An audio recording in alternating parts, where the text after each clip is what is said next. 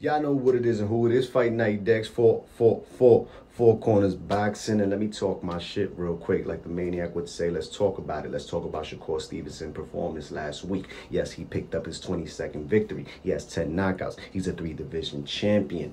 And he successfully defended his WBC lightweight championship. Yes, he did, but he also disappointed yet again. He also had people walking out of the arena. He also had his own fan base sleeping ringside. He also is getting criticism, as he does always, because he runs his mouth. And on Twitter and social media, boy, is that man pound for pound, and he got that pop, and he got that urgency and that dog in him. But in the ring, there's no dog. There's no urgency. There's no, let me show the people that at least I'm going for it, and bing, bing, bing, bing. You know what I'm saying? Put the beats on Artem. No, man, he got tagged up a little something, but he dominated the fight, and yes, he did win. This was his last fight on his Top Rank contract, so he's talking shit about Top Rank. Y'all couldn't promote me right. They've done everything in their power, putting him up and down the East Coast, Newark, AC, MSG. They took him out to Cali. They took him out to Vegas. They've done everything in their power. He's a 3-division champion. Oscar Valdez is probably the best fighter on his resume, from what I'm